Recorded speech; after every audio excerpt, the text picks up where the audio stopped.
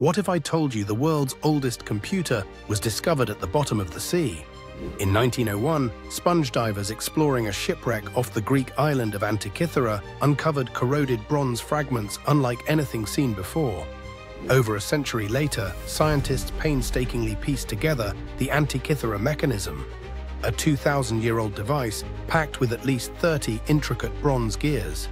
This ancient machine could predict eclipses, track the cycles of the sun and moon, and even model the movements of the 5 known planets of that era. Its craftsmanship was so advanced that nothing like it appeared again for another 1,000 years, making it a marvel of ancient engineering.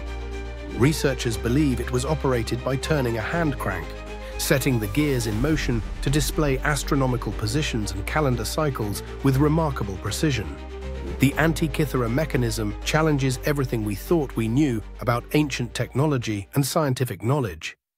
It stands as a testament to the ingenuity and deep understanding of its creators, leaving us to wonder, what other secrets from the ancient world are still waiting to be uncovered beneath the waves or buried in forgotten ruins?